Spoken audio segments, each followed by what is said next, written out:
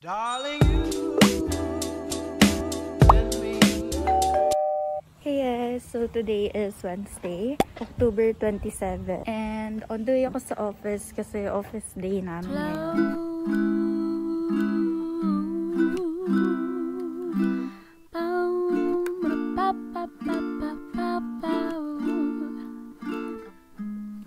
When it's a foggy day, I call my angels to help me play. When there's nothing to say, they speak through me in whatever kind of way. It doesn't matter how I feel or if what hurts me don't seem too real. They lift me up through thick and thin until I lift my chin and give them a grin. On melancholy Sunday, I wanna show you something. Hintayin mo yung result nun sa labas. So, pagbubuka, buti na lang gumana yung brain cells ko. Parang ang bilis lang ng explanation sa akin. Pero anyway, yun. With all I do,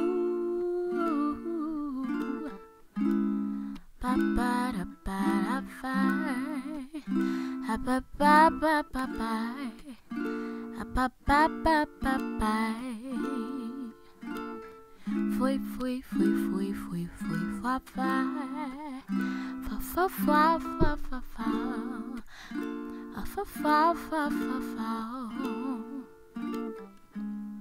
When it's a foggy day, I call my angels to help me play.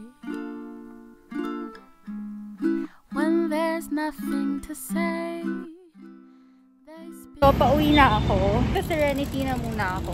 Wala akong nayaya na wala gumala. Di ako pinapansin ni Diana. Hoy, Diana. Ako matter how I feel or if what hurts me don't seem to be too real, they lift me up through thick and thin till I lift my chin and give them a grin. On melancholy Sunday, I wanna show you something. I wanna tell you. Hey guys, so done with day 1. Grabe, nakakahilo talaga yung Grab. Sobrang reckless, as in twice, siguro thrice, na muntik na bumangga sa motor, sa kotse. Anyway, what a way to end today. Pero meron pa bukas, day 2. Yun lang, I'll see you guys tomorrow. I've got time on my hands. Nandito ako sa McDo. Magbe-breakfast lang. Wala na naman akong cash. Hindi ko alam kung nag-a-accept sila ng Gcash. You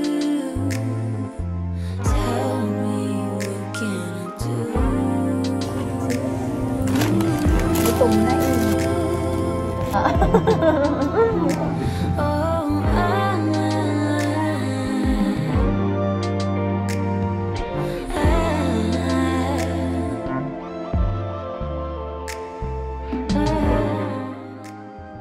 Sobrang sakit ng tiyan ko. I have my period, kaya parang feeling ko. Tapos masikip pa yung pants ko, kaya ayun. Pero anyway, ang cute talaga na to.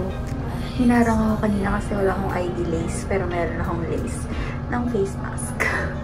He says I'm wasting time. I know he's right somehow. So what do I do now?